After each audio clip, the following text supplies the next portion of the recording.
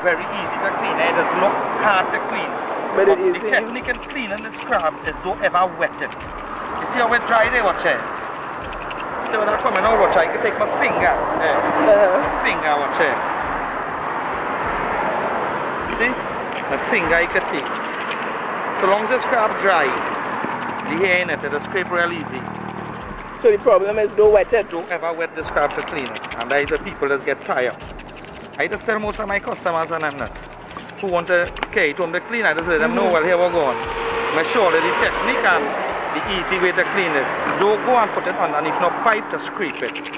Go home, break out the back, cut out the string and put it in the sun for a minute or two, let it dry. And watch how that coming out there. Easy. Watch it.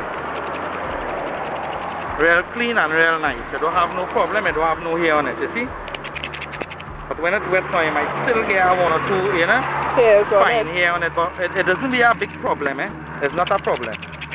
Because the blue crab, they don't scrape it and that does have a kind of fine hair on it still. So what kind of crab is this called? This is the hairy crab, this is mangrove crab.